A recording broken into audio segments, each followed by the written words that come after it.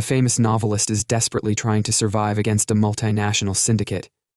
The protagonist, Argylle, is a spy who invites a beautiful woman named Range to dance. During the dance, Argylle lifts her on top while maintaining eye contact at Land's signal. Suddenly, multiple armed men and women surround them. It becomes apparent that Range knows Argylle's identity and is just playing along. Argylle turns around and pretends to converse with the guards, signaling his accomplice, Kira. Kira promptly activates the smoke, allowing Argylle to escape from those surrounding him. As they make their getaway, Range suddenly showers them with bullets, hitting Kira and causing her to fall wounded. Argylle rushes to help her, but their commander orders him to pursue Range. Meanwhile, Kira is promised medical assistance. Argylle switches vehicles and follows Range, engaging in a car chase until his car breaks down due to Range repeatedly ramming into it. Range manages to get away, so Argylle calls another agent, named Wyatt, who is having coffee at a local cafe. He informs Wyatt that Range will pass by his location, prompting Wyatt to swiftly apprehend Range from her motorcycle using just one hand. They then dine at the cafe and interrogate Range, checking her cell phone and discovering that she is an assassin ordered by their same commander to kill Argylle. Shocked by this revelation, Range takes a fluid from her necklace and applies it to her tongue, causing her to die moments later. Upon learning their commander's true intentions, Argylle and Wyatt dispose of their communication device in the coffee. These scenes are part of a novel written by a famous novelist named Argylle Conway, who gained popularity and attracted many reporters and avid fans during her press conference. After the press conference, Argylle immediately continued writing the next chapters of her novel. The story continues in Hong Kong, where Argylle makes a deal with a beautiful woman named Leia to retrieve his file. Argylle trades 3 gold bars for a phone to arrange a meeting with Leia's employer. Instead of enjoying the place and spending time with Leia, Argylle quickly proceeds with his mission. This marks the beginning of Argylle's journey to obtain the so-called silver bullet. While working, his mother, Ruth, suddenly calls and they have a video call. Ruth greets him and inquires about his novel, becoming a critic of some of his writing. Argylle reluctantly accepts her mother's advice. After discussing Argylle's novel, Ruth bids farewell. Argylle changes the scene between Argylle and Leia, turning it into a James Bond-like encounter with fireworks in the background. Suddenly, Argylle's dialogue abruptly changed, reflecting Argylle's shifting thoughts and causing the background to vanish. Argylle, now unable to find the right words to say, decided to take a break from the stress that was affecting her writing.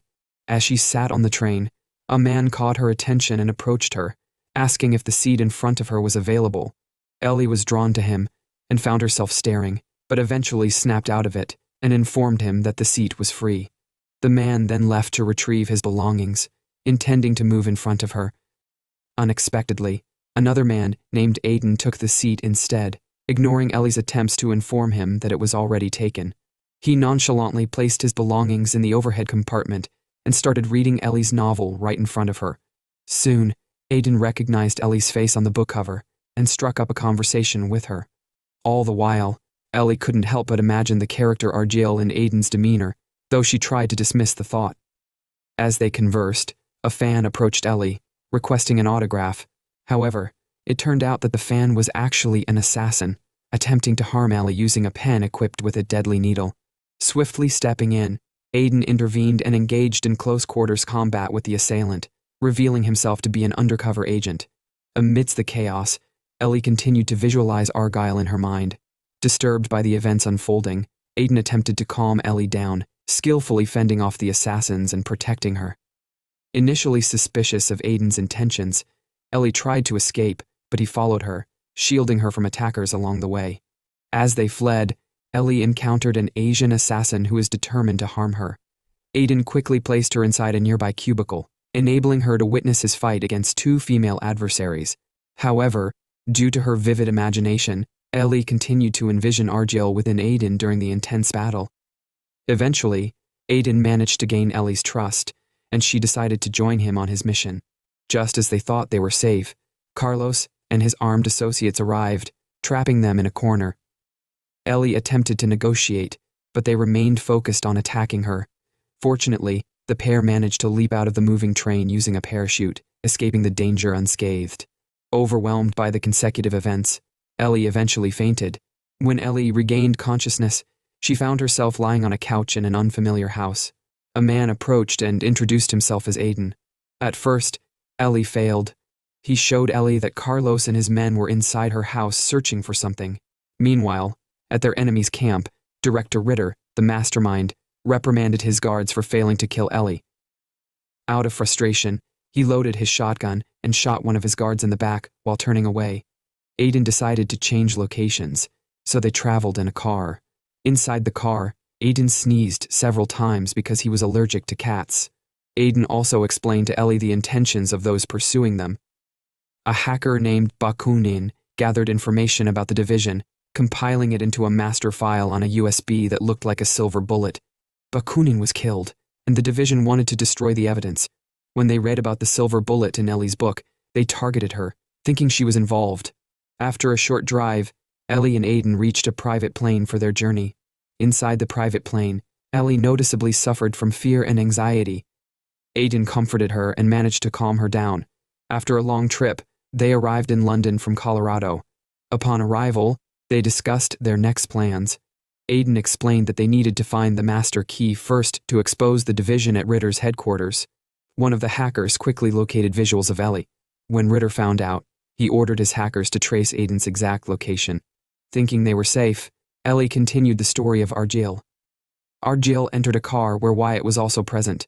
Curious about the communication device Leha gave him, Argylle and Wyatt tried to open it. They found a chip inside encrypted with data. Knowing Aiden was an agent, Ellie asked about data encryption. Aiden showed her the laptop and helped Ellie understand it.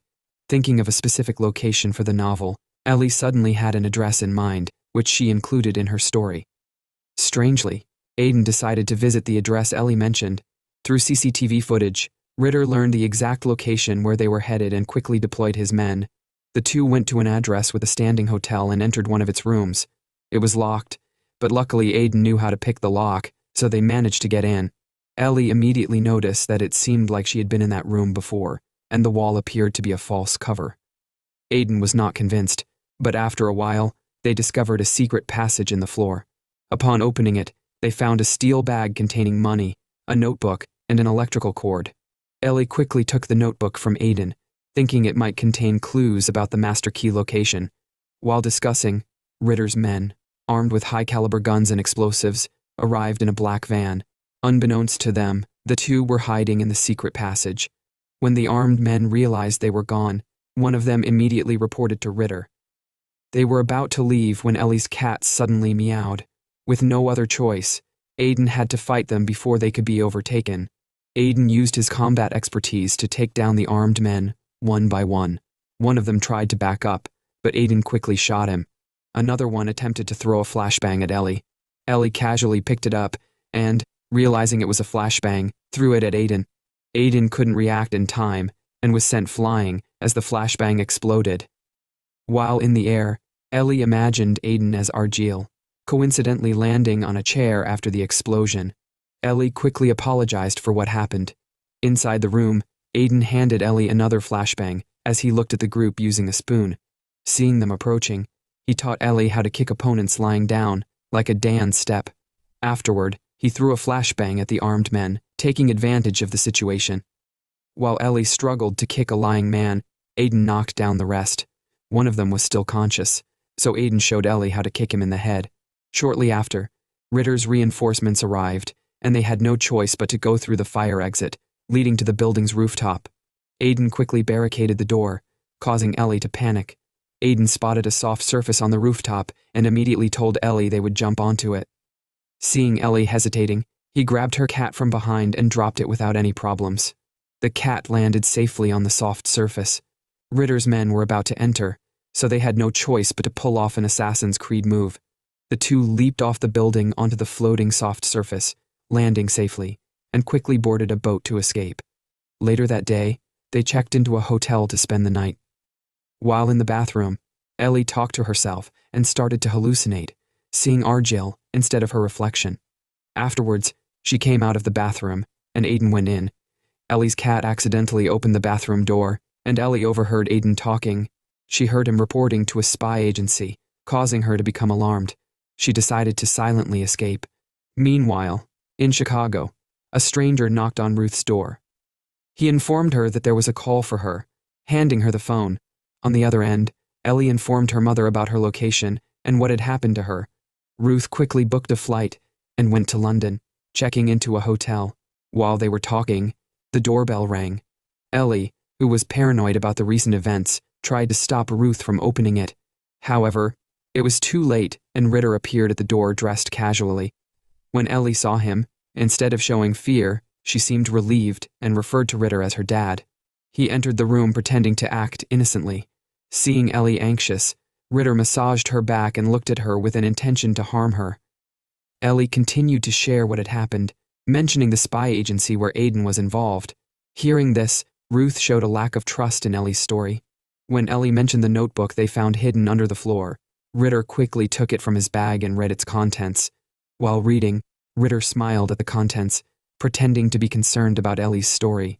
He continued to search for possible clues about the master key's location. Suddenly, Aiden breached the door, holding a gun and taking Ritter as his hostage, causing panic for Ruth and Ellie. Aiden then threatened Ritter to reveal his true identity, eventually exposing himself and leaving Ellie shocked. Upon hearing this, Ruth pulled out her gun and pointed it at Ellie. Fortunately, Aiden quickly shot her and knocked Ritter unconscious. Still shocked by the turn of events, Ellie asked Aiden why he shot her mother. Aiden calmed Ellie and assured her that they were not her real parents. The two quickly escaped, and once they were downstairs, Ellie hesitated. Aiden reassured her that he was telling the truth. While in the car, Ellie cried upon learning the truth because she had grown attached to the people she thought were her parents. She was shocked to discover that Director Ritter and Ruth were actually members of the organization. Aiden didn't disclose everything at once, understanding how challenging it could be for Ellie to process such information. Director Ritter and Ruth had manipulated Ellie, making her believe she was their daughter. Ellie couldn't comprehend why anyone would do that, and she was in a very confused state of mind. The next morning, they arrived at a secluded location where Alfred Solomon, also known as Alfie, a CIA agent, awaited them. He was a character in Ellie's book and she was thrilled to meet him face to face. Alfie showed Ellie around his farm and house, opening a hidden room behind a wall to reveal his office. He took the opportunity to disclose to Ellie that she was an agent in the CIA. From the monitor, he flashed her picture with information, also revealing her true name as Agent Argylle. Unable to believe this, Ellie was left in a state of disbelief. Ellie, filled with disbelief, confronted Aiden, suspecting that Alfie had deceived her. However, Aiden stood by Alfie's revelations and insisted on their accuracy. Still in shock, Ellie was suddenly punched by Aiden. Instinctively, she parried his punch, unable to comprehend her own actions. Aiden continued to attack her until she managed to defeat him at Director Ritter's headquarters. At the headquarters, they began examining the contents of the book that Ellie had recorded using her advanced glasses. Meanwhile, Aiden continued revealing everything, showing Ellie pictures and the true identity of the people she believed were her parents. He explained that she was one of the best CIA agents, but, after an accident that left her in a coma, the division had brainwashed her into believing she was a writer. Visual triggers were given to make her memories resurface without her fully knowing her real identity. The division's plan succeeded, resulting in the creation of 4 books that helped them stay ahead.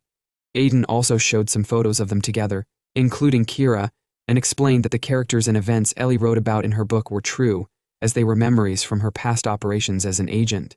Gradually, Ellie began to realize the truth and finally believed Aiden. However, their conversation was interrupted when Alfie suddenly called for them from inside the office. Upon entering, Alfie learned that Bakunin had sent the master key to someone named Saba al-Bad. They immediately embarked on a mission to find Saba and went to Arabia. Before entering, they had to undergo intense screening, and, once cleared, they attended a party where they disguised themselves in elegant clothes. During the party, Aiden lifted Ellie, similar to Argylle lifting Larange, while dancing. Unknown to them, a mysterious woman watched from above. In the midst of a passionately slow dance, they were caught in the moment and almost kissed, but their moment was interrupted by a high-ranking guard. Ellie was then informed that Saba wanted to speak with her. Saba recognized her and engaged in conversation for a while before giving her the silver bullet. While inside the room, Ellie accessed the contents of the bullet and discovered something that heightened her concerns. She quickly sought out Aiden to inform him of her findings.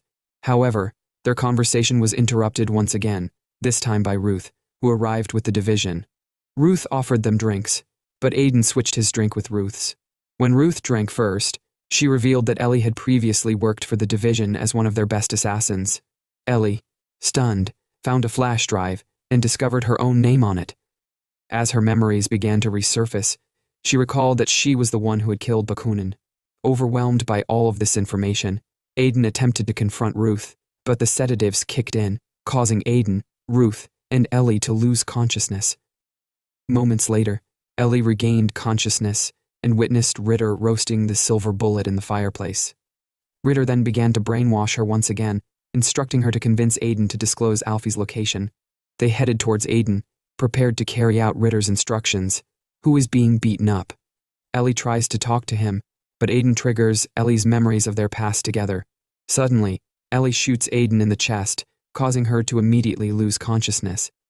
When Ellie regains consciousness, she aligns herself with the division directors and attempts to locate Alfie using a tracking device they discovered Aiden wearing.